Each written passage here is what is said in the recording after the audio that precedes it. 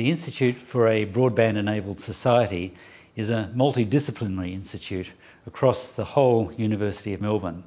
And the idea is that it will bring together researchers from different backgrounds, from the social sciences, from health and education, to work on new technologies and applications for broadband that will be of benefit to society.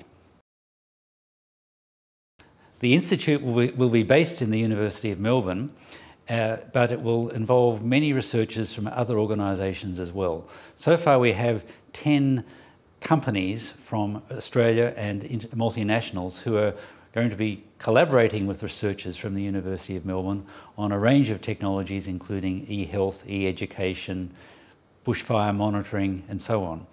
And so the Institute is located in the University of Melbourne but has strong links to other organisations. The federal government has recently announced its plan to roll out a national broadband network to provide fibre to the home to 90% of Australian citizens.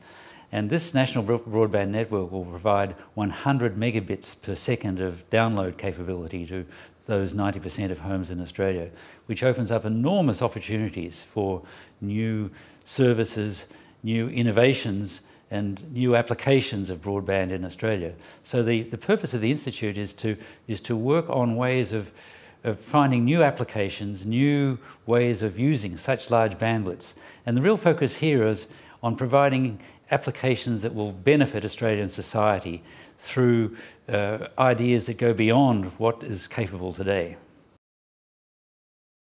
Yes, so examples of what this might be used for would be, for example, e-health. One could imagine an elderly person in a home being monitored with a very sophisticated system that is able to tell whether that person falls over or has any kind of thing that would happen to them that might need immediate attention from someone else. And with broadband technologies, this kind of thing is much more easy to do than with what we have today.